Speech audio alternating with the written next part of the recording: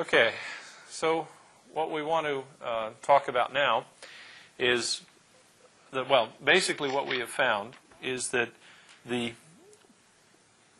Laplace transform of the potential is given by this, and the dielectric constant that goes into there is this.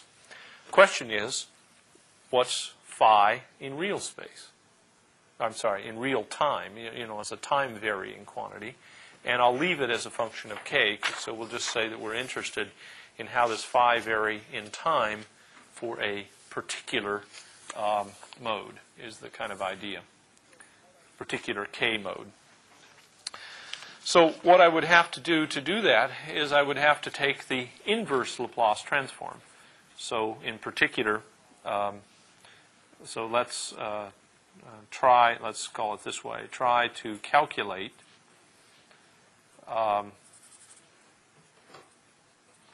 phi tilde of k and t, and the way we would do that is phi tilde of k and t would be the inverse Laplace transform of what we just found, phi hat of k and omega.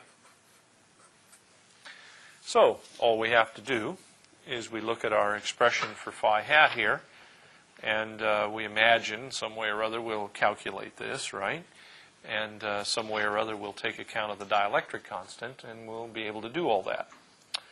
Well, that turns out to be a non-trivial job, as you can kind of imagine. But, what do we usually get out of such things? Well, if you go into Laplace transform theory, what you end up doing is you say, well, look, that Laplace transform, inverse transform, is an integral along the contour of d omega over 2 pi e to the minus I omega t times phi hat of k and omega. And this Laplace transform, if I look in complex omega space, here's omega real and omega imaginary, and then I have my Laplace contour along here. So this is my Laplace contour. And of course it's this distance sigma above. How would I calculate that? Well, it turns out, if you look at the signs of everything, what you need to do is to close it in the lower half plane. Okay? And how do you go about doing that? Sorry, let me, yeah, right. Well, what you have to do is deform the contour downward, okay? And as you deform it downward, what happens is it comes up, it might find that you can deform it to some extent, but there are perhaps some poles which come in, and you have to deform the contour so as not to go around those poles. So what you do is you analytically continue the contour downward. So let me do a downward. You move the contour downward. But every time you run into a pole in the phi hat, you deform the contour around that pole, and then you can finally close in the lower half plane. Okay. Now, so roughly speaking, what you end up doing, and then you get residues from each of those poles. Okay, so the net result of a Fourier of a inverse Laplace transform is you get the sum over the roots, and let's call these omega j's, some particular roots, of some functional, which is, I guess in this case it'll be phi hat over 2 pi, evaluated at k and omega sub j, e to the I omega jt. And then you get plus a residual contour, which is proportional to e to the minus gamma t, where gamma is the distance that you have brought this contour down. So how far you pull this contour down. Now, by the way, if you were doing this in, some people are used to e to the minus pt and e to the minus st, usual Laplace transform variables. you just take this diagram and you turn it up this way, and you have the real part of S and the imaginary part of S. But that's just an aside. So if you pull this contour down far enough, then this residual is small, and all you get are the roots that have to do with zeros or poles or singularities of various types, poles, branch points, and so forth and so on. So the fundamental question then is where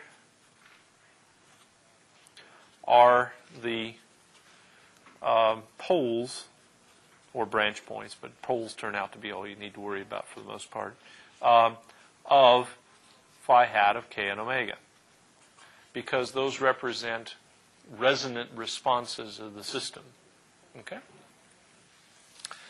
So where are we going to get poles out of that function? Well, how about this stuff in the numerator? How about no? Turns out that stuff's okay. You can show that for reasonably well-behaved f tilde that this is an analytic function and it does not have any poles any place in the plane, it turns out, for reasonable f tildes. So the only place you get poles are those positions where the dielectric constant vanishes. That is to say, where you've hit a normal mode of the system. And it turns out it's where epsilon hat, then, of k and omega j, let's say, is equal to 0. So our problem reduces to finding the zeros of the dielectric constant, just like it did in fluid theory. It's just that our particular dispersion relation is a little more complicated. So let's look at our dispersion relation and try to find its zeros. So we have epsilon hat of k and omega is epsilon naught times 1 minus omega p e squared over k squared, integral minus infinity to infinity du df du divided by u minus omega over k. And again, I'll keep writing this down because we'll need it in a moment. I have to have that the imaginary part of omega is greater than sigma. Okay. So now we've got a little bit of a problem. Namely, on this analytic continuation of the contour that we want to perform the Laplace transform over, we want to deform that down into the lower half plane from the upper half plane. But effectively, our function here, the dielectric constant, is only defined up here, above the contour. So how do we analytically continue the function, namely this integral, down into the lower half plane? That is to say, analytically continue this definition, this function, down, below that. Well, pragmatically, this is itself, in a different context now, this is itself a contour integral. It's just along minus infinity to infinity. But by imaginary omega greater than sigma, what that effectively means is that this point omega over k is above the line that's going to have the singularity on it. So what that means is that, we make a little plot here, again in the complex plane, the function is originally defined with the point omega over k. So now this is an analytic function of a complex variable u. So this is u real and u imaginary. These are now imaginary and real velocities. But you shouldn't let that bother you because really it's just a mathematical concept. Okay, it's not you don't care whether that's a real physical situation. And there's a pole up here. And the pole is at omega over k. And I put it in the upper plane because our function is only defined for imaginary omega greater than sigma. Okay? And so this contour, which is from minus infinity to infinity right along the real axis, goes then below that singularity. Now what I want to do is I want to analytically continue the function downward. I want to analytically continue this integral such, and I want to find out what that integral does as omega goes downward. Well, it turns out you can show that the analytic procedure is that you just let it go downward and you just deform the contour so that that point omega over k never gets on the other side of the contour. Okay? So this is for the case, the first one is for the case imaginary omega greater than 0. It's a little hard to see that way. Imaginary omega equals 0. What you do is you say, well, it's right on the contour, okay? Now what do I do? Well, the procedure, the analytic procedure is you take the contour right up to the point, and then you say, but I got to go around the point this way. Okay? And then I can further ask what happens if I analytically continue this integral down to the position where imaginary omega is less than 0. Okay? So he's in the lower half plane. But the analytic continuation procedure says make the contour always go below the singularity of the integral. Okay? So this is, let me label these a bit. This is ui, u real, ui, u real. So that's the prescription. Now, so what? What does this cause?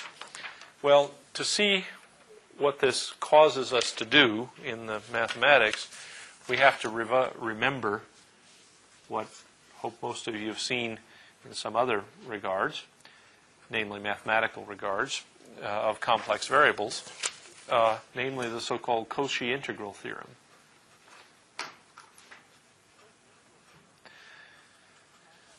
The Cauchy integral theorem says that if I have the integral of some analytic function of a complex variable, f of z, divided by z minus a, then this is just equal to the function evaluated at the singularity point, at the pole, basically z equals a, but times something which is 0. Well, okay, now we have to draw a little. Here's our Cauchy integral contour. And the question is the point inside, on, or outside? So this is inside, on the contour, or outside. Okay. The answer is that if the point A, this is the point A, if the point A is outside, then we get, there's no pole inside the contour, so we get 0. If it's outside, the traditional, if it's inside, people always know that the answer is it's 2 pi I f of a. And it turns out the trickiness is that if it's on the contour, it's actually pi I, and people don't usually talk about that.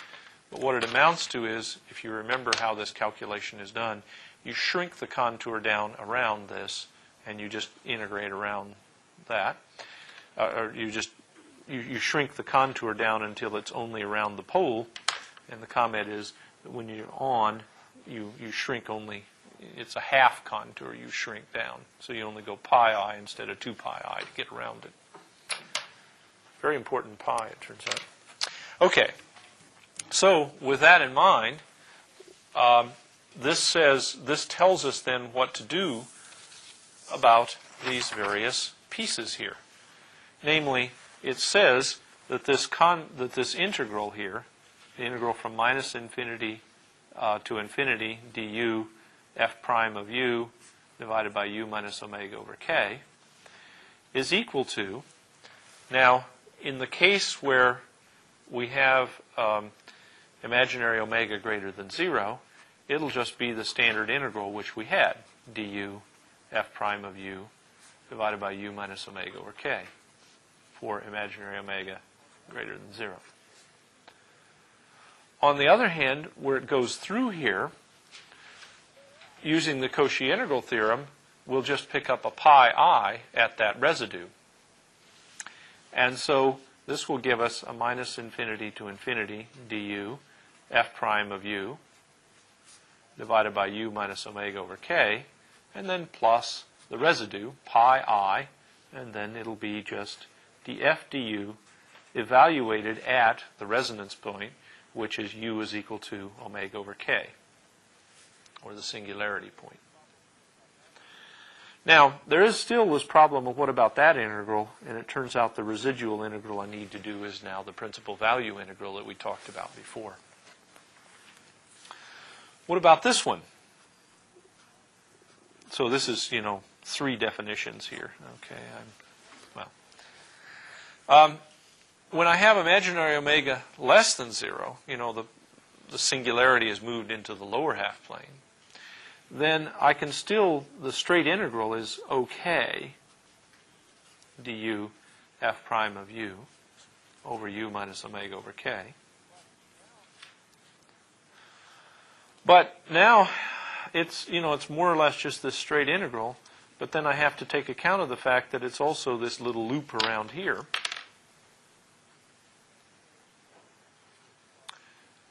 And so that's actually plus 2 pi I df du, evaluated at u equals omega over k. So the point is that this singular integral has its proper definition only when omega is way into the upper half plane, and we have to analytically continue this singular integral as we move the point as we move omega down, as we analytically continue this dielectric constant function down for waves which are nearly not damped at all, and then waves which are damped. Should have said, of course, this is the position x omega over k as well, but anyway. So that's the way we end up defining this basic integral here that we need to deal with. So now we're going to anticipate in the final part of this business that we're interested only in very weakly damped cases. So let's now evaluate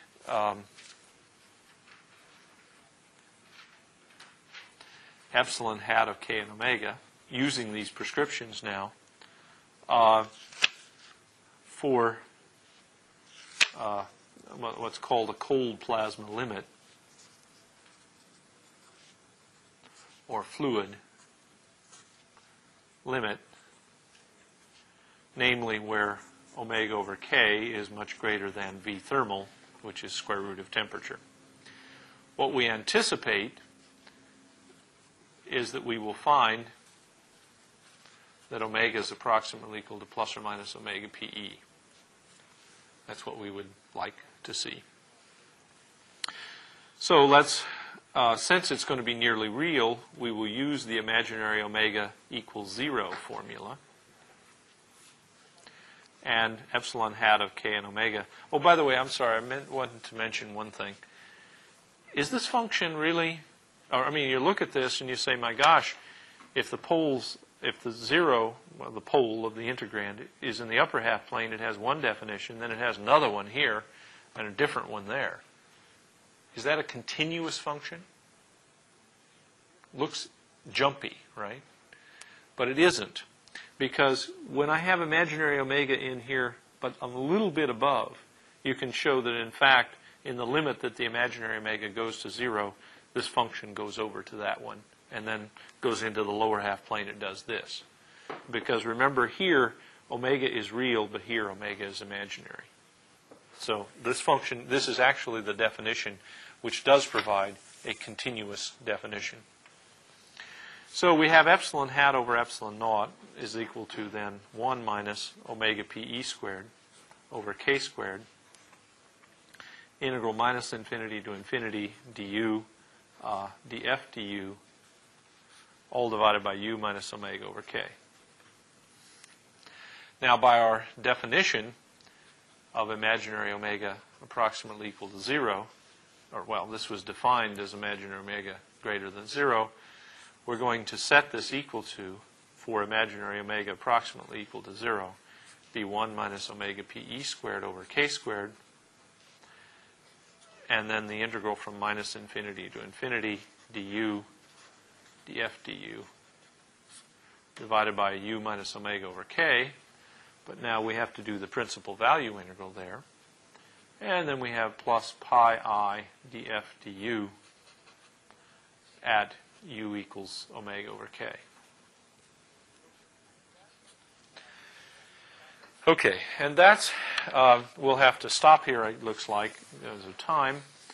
And this is then the dielectric constant, which we will want to work out in some greater detail, and in particular, work it out when we're trying to get plasma oscillations.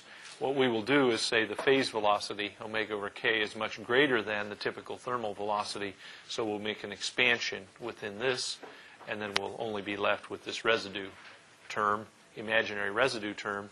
Imaginary part means growth or damping, and this is actually going to be the source of Landau damping in a plasma. And we'll quit there.